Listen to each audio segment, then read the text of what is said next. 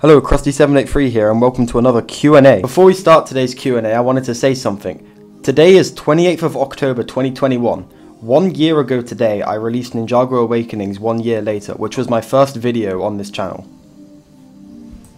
It's incredible to me how I've already been running this channel for a year. It does not feel like it's been this long. Thank you all for your support on my videos, and hopefully here's to many more years of content on this channel. I do not plan on stopping anytime soon. Okay, so that being said, let's get on with the Q&A. Some of the questions are going to be non-year anniversary related, others will be, so we'll just go through them as they come. So the first question comes in from Burnished Abbey, who asks, how has the channel impacted your life?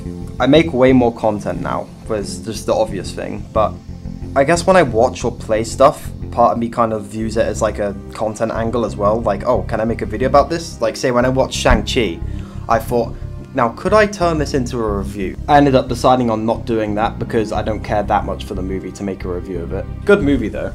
But yeah, no, this part of me just wants to make as much stuff as I can nowadays, and when I see something I'll just think in the back of my head, now can this work as a video? And when I don't put stuff out for an extended amount of time, it kind of just feels unproductive. Plus, having an outlet to get all my thoughts and opinions out there and make wacky, stupid videos with my friends is pretty awesome. Our next question comes in from Valia, who asks, Donda or Certified Lover Boy?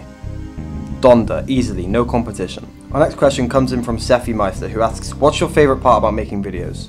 Easily the finished product. Just watching it over, and at least for videos I like anyway, there's a few that I didn't like after finishing them and just never uploaded and probably never will.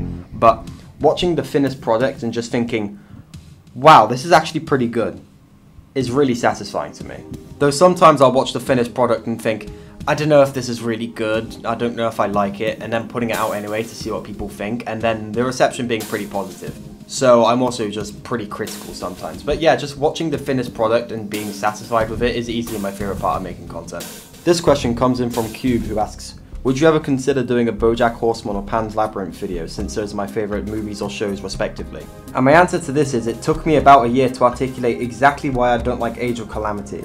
So I have no idea how long it's going to take for me to articulate why I love my favourite media of all time. So maybe, but probably not for a long time. I don't really have any plans for that at the minute, but who knows, at some point maybe. The only other thing is that BoJack Horseman especially has been absolutely talked to death on YouTube by people who are way better at this than I am at the minute, so there's also that to think about. But maybe at some point I'll talk about BoJack, but I don't know, talking about BoJack is a tall order. Skylanders fan 69 asks, thoughts on Majora's Mask?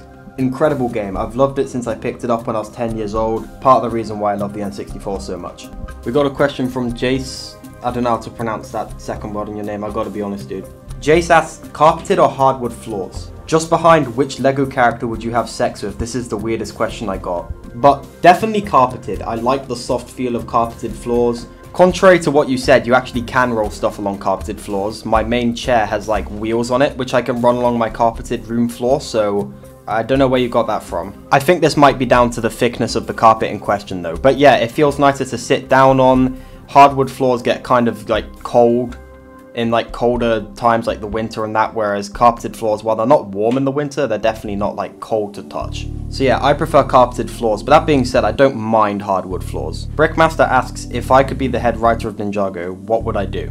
Post Ice Chapter, Ice Emperor plot. Next question. Here's a question from Elemental Jedi. Why is Prime Empire your favourite Ninjago season with absolutely no contenders? See, I really love how Prime Empire, in a serialized show, just decides to not advance the plot at all. I think that was really genius. In a serialized show where you need to have every single piece of the plot be important, having one that does absolutely nothing for the story overall to the point where a 44-minute special has the Frankenstein impact in a year later, I think it's just complete genius. Incredible season.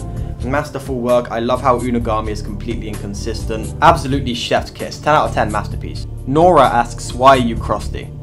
Krusty is my real life nickname in my friend group.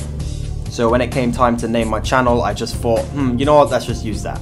As for the 783, it's literally just the first set of numbers I thought of that thought, oh, that sounded good. Then I looked up Krusty783, saw no one had the name, and then yeah, the rest is history.